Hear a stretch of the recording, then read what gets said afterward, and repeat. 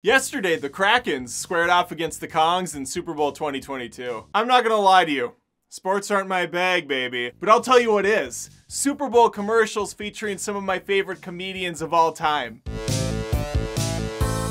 If you've been following my channel, which you should subscribe to now if you haven't, at Adam Does Movies, I've been teasing a video about my top 10 comedies of all time.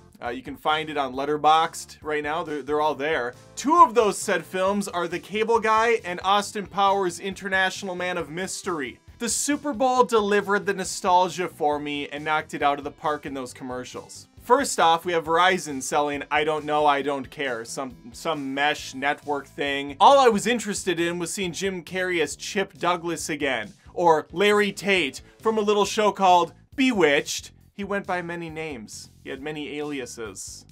Alias C. I'm not sure how you say that. Jim Carrey hasn't missed a step as this character. It was so fun to see him back. Now, the writing is definitely a little lacking in the commercial. It doesn't feel like a Ben Stiller vehicle, who wrote and directed Cable Guy, amongst some of my other favorites like Zoolander and Dodgeball and Tropic Thunder. He really got me until Zoolander 2, where he ruined it all! But we're gonna talk about the negatives right now. The jokes aren't quite landing like they do in the film, but it's hard when you're talking about a really uncomfortable, dark comedy like Cable Guy. It's not really meant for a 30-second to a minute TV spot. That said, Jim Carrey's all in. He's delivering what he can work with. The actress in the commercials from a more modern comedy, Cock Blockers, which I didn't finish. I didn't find it all that funny. I heard it was good. I wasn't invested in the first 15 minutes, and I guess I lost interest and never went back. Maybe I should.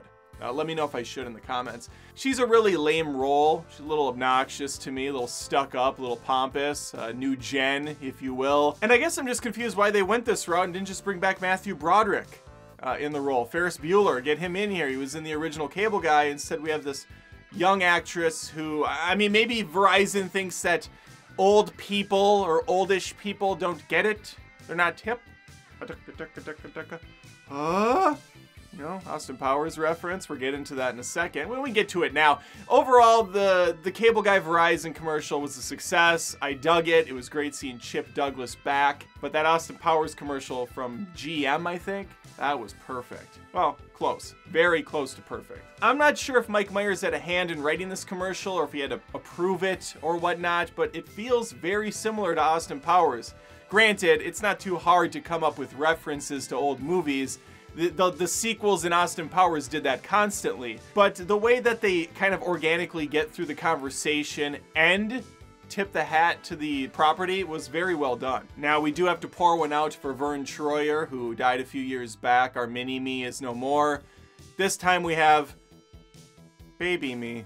That's right, Scotty Boy's got a baby in this, and number 2's not impressed. Number 2's back as well, along with Frau, who's still as loud and obnoxious as ever, in a good way. As much as I would love to see a sequel to Cable Guy, Ben Stiller really burned me with Zoolander 2, so I just don't know if he has it in him anymore to make a great comedy.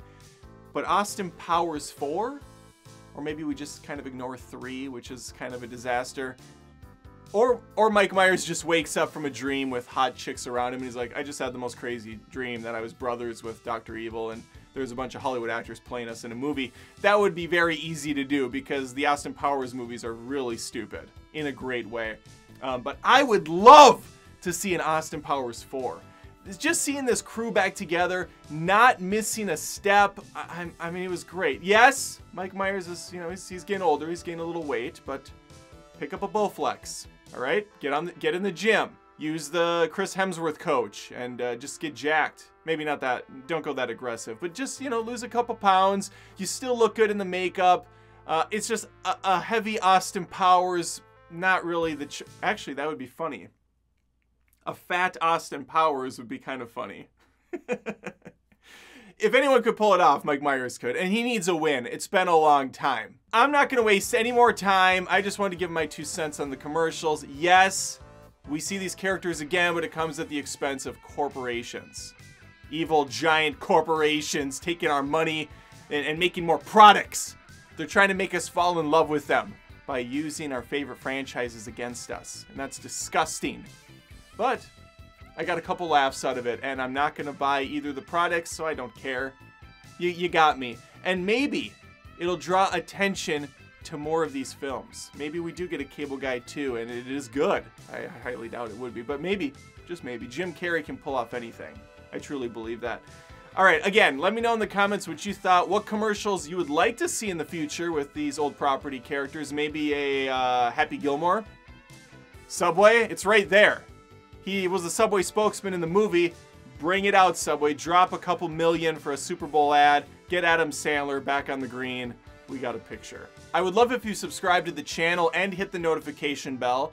You can't do one or the other. That's silly. If you subscribe, you want to watch these videos, and that bell is the only way they're going to show up in your feed. It's a really weird system YouTube has structured here. No one understands anything that goes on in their minds. It's complicated. It's stupid. Anyway, like the video if you had a good time. Share it with your friends, and hopefully I'll see you around. Take care.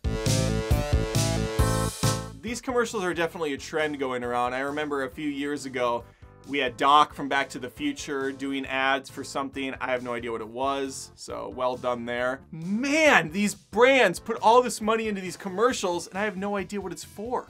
Oh yeah, you can find me on Patreon at patreon.com/AdamDoesMovies if you really like the channel, or you can join right here, be a member, get access to exclusive shows, get badges, community tab posts that only go to a few select individuals like yourself.